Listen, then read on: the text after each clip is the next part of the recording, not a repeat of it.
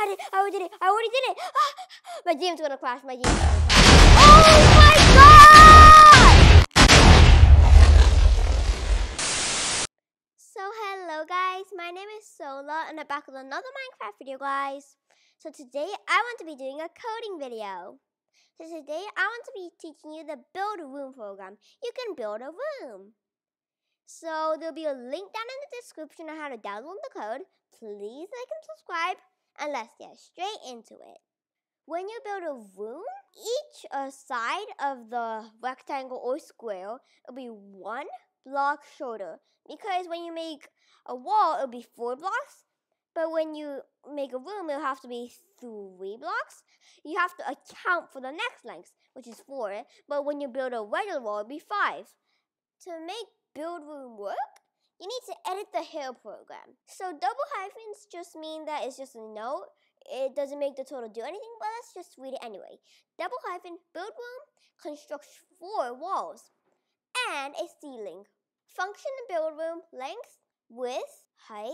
If here.count inventory length minus 1 times height times 2 plus width minus 1 times height times 2, then, and return false, that means not enough blocks, and it'll end.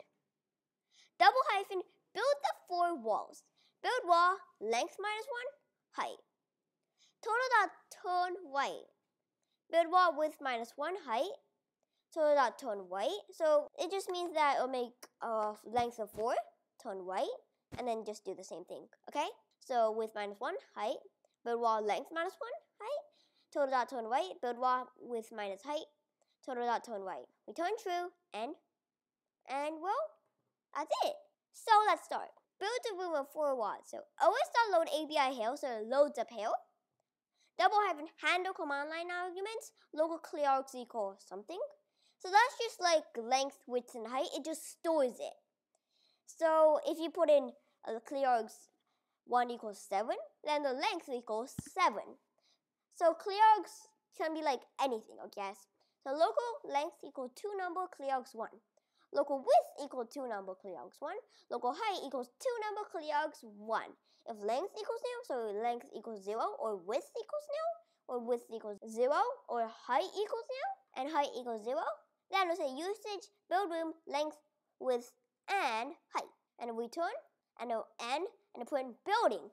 If here.build room, length, width, and height equal false, that means the error, not enough blocks, and well, there's not enough blocks. But if that doesn't happen, it'll print done, and it's finished.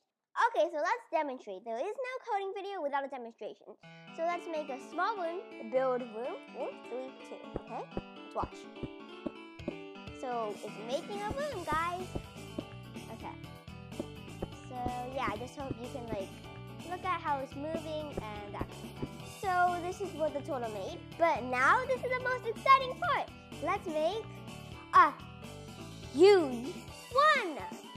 Okay guys, let's make the big one. Look at that. And you know what's gonna happen, guys. Okay.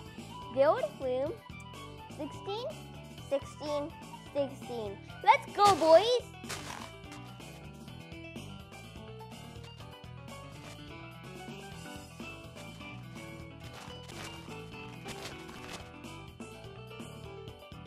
If you don't like this video, I'm not gonna have a happy day.